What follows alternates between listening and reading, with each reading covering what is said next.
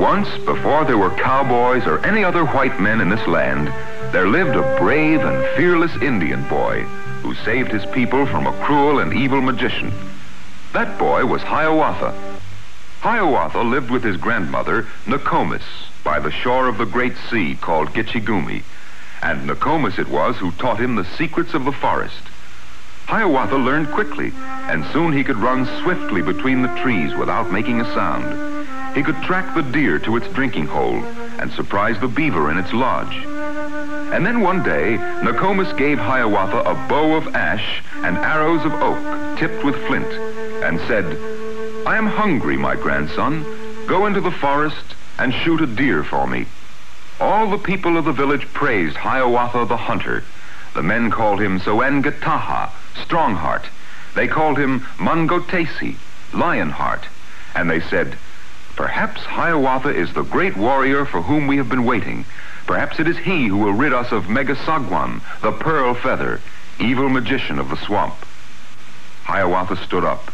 He looked at his people and said, "I will seek the cruel Megasagwan. I will drive him from our land forever."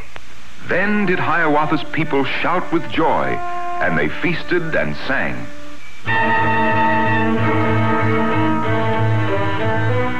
The next morning, Hiawatha began to build his chimon, the canoe in which he would paddle through the dismal swamp to the wigwam of the evil pearl feather.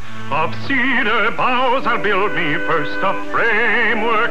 With larch tree roots I'll bind the boughs together. Now my canoe with birch bark I shall cover. With fir tree's balm I'll seal the seams and edges. With berry juice I'll paint my swift canoe." Hiawatha set out.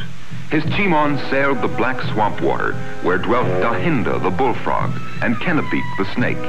He sailed through rotting bulrushes while Sugima the mosquito sang, and Shushuga the heron rose at his approach.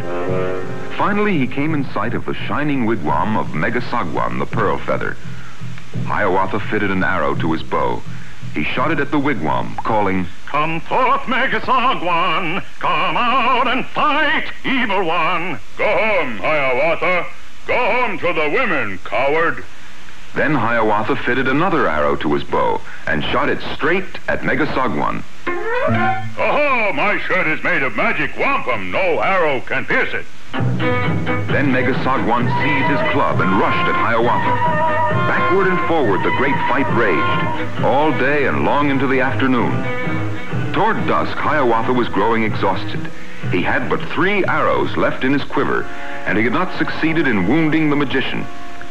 Weak from the many blows of the evil pearl feather, Hiawatha was about to give up the fight, when, on a branch near him, a woodpecker cried, "Aim your arrows at the tuft of hair on Megasagwan's head, Hiawatha, for there alone can he be wounded." Quickly, Hiawatha took one of his remaining arrows and fitted it to his bow. Sing! Oh! Hiawatha took his second arrow. Sing! Oh! And his third. Sing! And that was the end of Megasagwan, the pearl feather, evil magician of the swamp.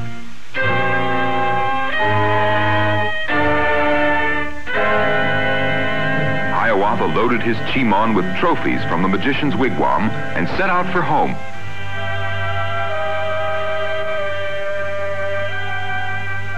And Hiawatha, the Indian boy, became a great hero of his people.